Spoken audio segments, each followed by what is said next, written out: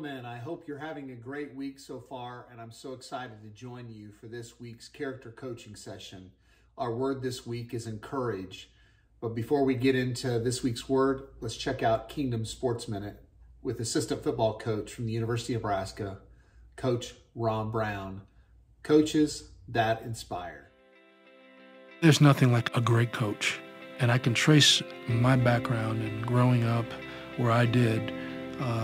My basketball coach in high school, Coach Schofield, got a hold of me when I was in the 6th grade. He did little things with me. He took me out to the basketball court. He actually got a pair of sunglasses, knocked them out, put tape on the bottom of the sunglasses, and made me wear them. And when I dribbled the ball, I couldn't look down to see the ball. I couldn't find the ball. I had to learn how to dribble without seeing the ball. He did all kinds of crazy, creative things to get me to be a better athlete. But as I think about men like that, I think, wow, that has inspired me to want to do things in my life to develop the skill set that I need to follow the Lord Jesus Christ. When it comes to reading His Word and being a doer of the Word and even applying it to sports, I'm inspired because of men like Coach Schofield.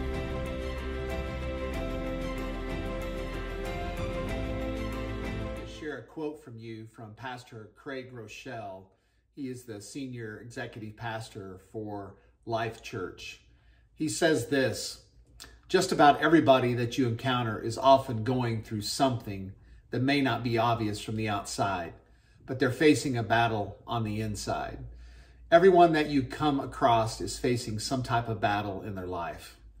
I hope that you'll embrace that you have no idea what God might do through a single word of encouragement. You have no idea how God could use you to offer someone hope, to build someone's faith. I don't know about you, but there is so much negativity in the world today. I can't open up my social media feed without being discouraged. I can't read a news app without being depressed. I can't talk to people with all the heartbreaking news of the world without being disheartened. And so many people in a polarized world can be so incredibly critical, so undeniably hateful. I think it's time that we as believers step in and lift others up. Bring words of hope. Bring words of encouragement. Because the words we speak are filled with power. Our words can build up or our words can crush. In fact, Scripture says in Proverbs that the tongue has the power of life and of death. I want my words to build your faith, to strengthen your confidence, to believe that God is for you, that He's with you, that He'll never leave you, He'll never forsake you. He's working in you. If it were up to me, I would encourage you and build your faith, because everyone you see is facing a battle that you don't know anything about. Great words there from Pastor Craig Groeschel. I'd like to share with you 3 ways to encourage others. 1, choose your words wisely. Remember, your words give life and take life. They can build up or they can crush. 2, choose to give of your time. Taking the time to speak one word of encouragement may change that person's day, giving them hope. I experience that every single day of my life, guys. Someone says something to me that just lifts my spirits, gives me hope, adds on to the positivity in my life. And 3, choose to break away from the negativity.